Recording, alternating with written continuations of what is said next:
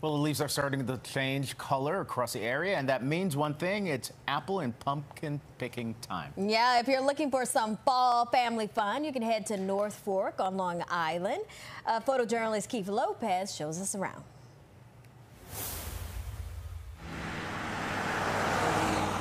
The unique part about the North Fork is there are beautiful farms here on the East End.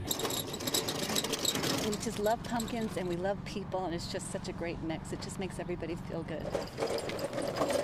Everyone has their own opinion of what a nice pumpkin should look like. Oh, that's a good one. Yeah. Whether it's, round or tall pumpkins or a flat pumpkin or a stackable pumpkin, different colored pumpkins. It's old-fashioned pumpkin picking, and we really have a good time. We come here every single year. We love this farm. We just think it's beautiful, it's clean. Yay, pumpkins, yay! We usually always come out on a Monday. We like it when it's not as packed and we can really just enjoy the family time. Bye. See you next year. It's just a fun tradition to come out with the family. We just thought maybe it wouldn't be as crowded out here on Columbus Day. Welcome to Harbs. Who doesn't want to go apple picking?